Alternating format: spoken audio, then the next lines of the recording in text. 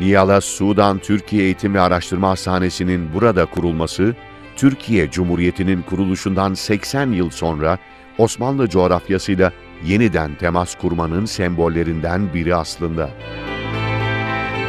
Hastanenin kurulması fikri, Cumhurbaşkanımız Sayın Recep Tayyip Erdoğan'ın başbakanlık dönemine rastlıyor.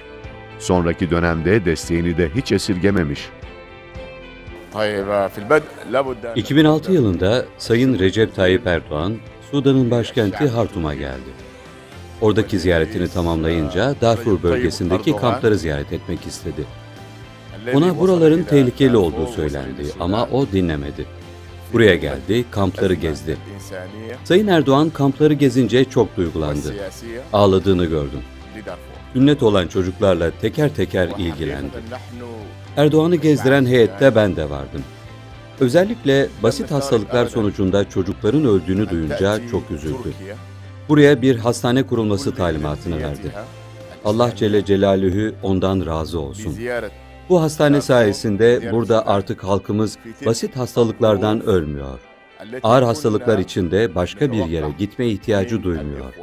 Türkiye bize samimi bir yardım eli uzattı.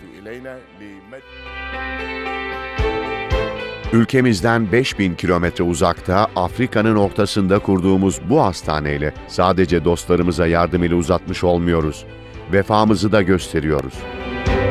Çünkü en zor dönemlerimizde yanımızda olan milletlerden biri de Sudanlılardı.